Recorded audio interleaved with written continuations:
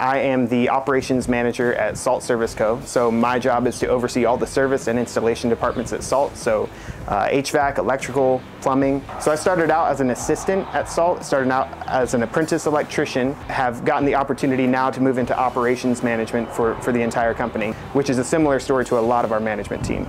If you've learned to do things any other way for a long time, that's going to be hard for you to transition to an organization like us. So UTI has a really good reputation, I would say, of turning out applicants and professionals who really know their stuff. That's definitely what we're about. One thing I look forward to that I know UTI works hard on is making sure that the team that comes through understands what's required of them in a professional atmosphere, both technically, communication-wise, the wisdom that's required for all of that, and then just a good head on your shoulders and hardworking attitude. That's really important to us.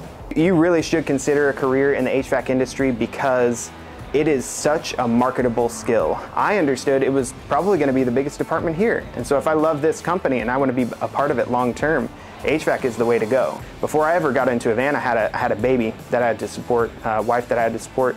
And now I've got 2 kids, I've got another on the way. So like trades have been very good to me, and particularly HVAC. So the opportunities are there. There's no reason to expect that a good apprentice would not move into a service technician, and then a really good service technician who has an understanding for the business itself and customer service moving into a service management role. I would recommend anybody trying to get into this field to start at UTI. The technical skills really put you top of the list as far as getting into Salt. It's also going to accelerate your progress here as an employee, as a technician, and also like in front of our customers. They see that stuff and it's helpful to them too.